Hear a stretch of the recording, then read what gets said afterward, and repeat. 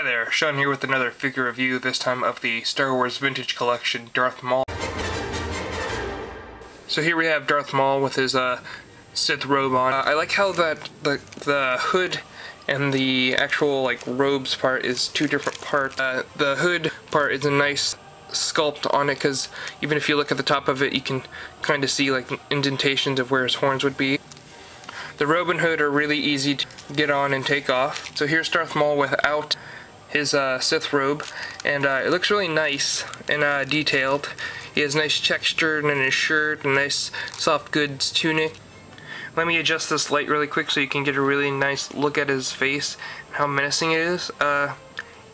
Phantom menacing. Aha. I think the head sculpt is like my favorite part of this figure. It like showcases how long his horns are rather than having like the standard little nub.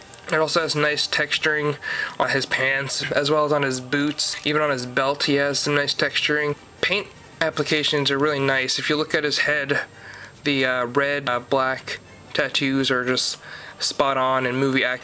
Even in something as small as his eyes, they're a nice red and yellow look.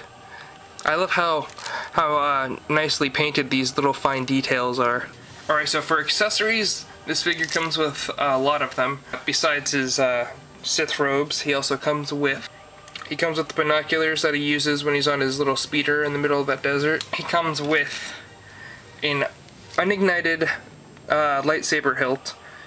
He also comes with the ignited hilt right here, which comes apart in the middle so you can have two separate lightsabers.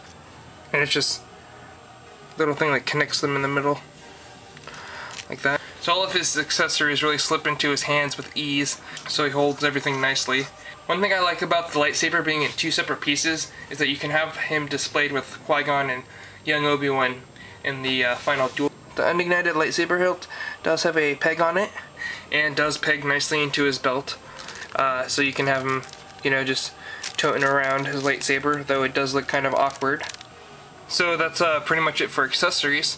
So for articulation, this figure is chock full of it, because you know how agile and acrobatic he is in the film. The way that Hasbro did the articulation is just phenomenal to complement that in the figure. The figure's head goes 360 degrees around, as well as up and down.